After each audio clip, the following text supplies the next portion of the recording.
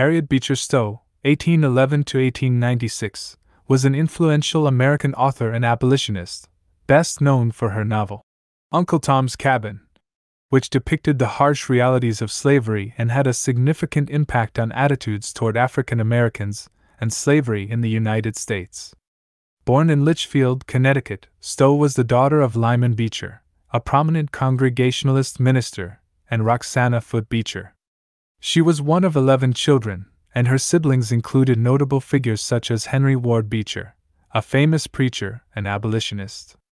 Stowe received a traditional academic education, which was uncommon for women at the time, with a focus on classics, languages, and mathematics.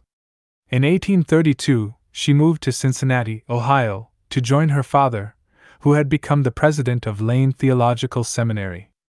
There, she joined the Semicolon Club, a literary salon and social club. Her experiences in Cincinnati, including witnessing the effects of the 1829 Cincinnati riots and the Lane debates on slavery, profoundly influenced her views on slavery. In 1836, she married Calvin Ellis Stowe, a professor of biblical literature at the seminary.